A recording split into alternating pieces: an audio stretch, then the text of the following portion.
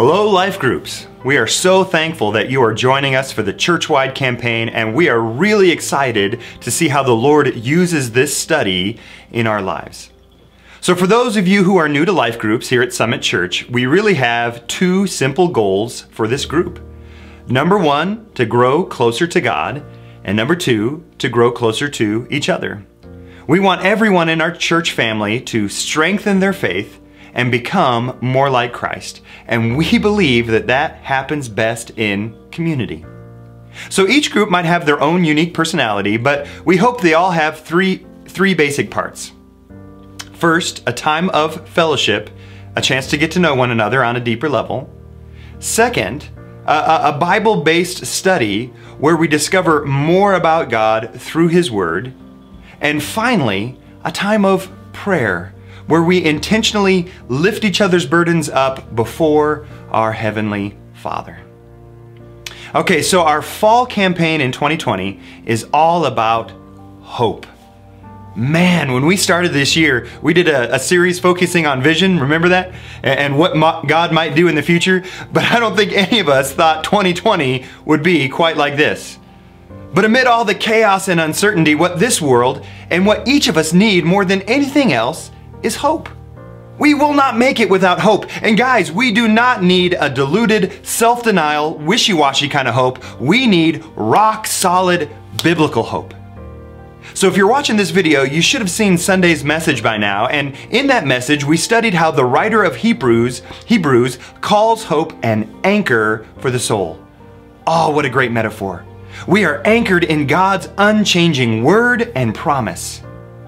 Now, the anchor is a great metaphor of that hope, but did you know that the early church in the 2nd century actually used anchors as a symbol of their Christian faith? The church of that time was very persecuted and was mostly in hiding, so they used coded symbols to communicate their faith in Jesus. The most famous of this, of course, you probably already know, is the fish. Not only because Jesus called his disciples to be fishers of men, but actually the Greek word for fish, ichthus, was used as an acronym for Jesus' divine nature.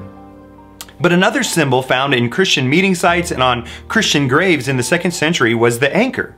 And this reminded people of the hope we have in God's word, the hope of Christ's return, and the hope of the resurrection.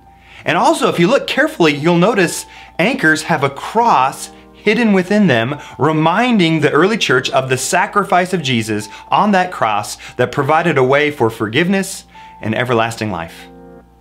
But here's the question we want to ponder for this study.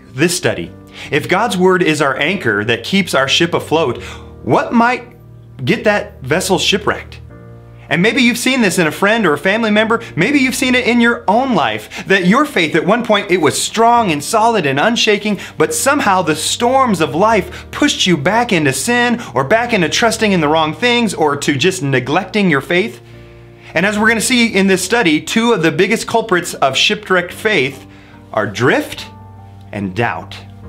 Now, drift is maybe when we don't intentionally reject our faith, but little by little, step by step, we don't make it a priority until it's forgotten. Or maybe we just kind of slide down that slope of compromise. Doubt, on the other hand, it's like being tossed about in the waves, like being caught in this terrible storm, and you're up and you're down and you're back and forth. And I'm telling you, fear and doubt have capsized many Christian families over the years. We here at Summit, we don't want to see even a single Christian family shipwreck their faith. So Life Groups, as you get into this study tonight, we pray the Lord would illuminate His Word and bless your time together as we seek Him as His church.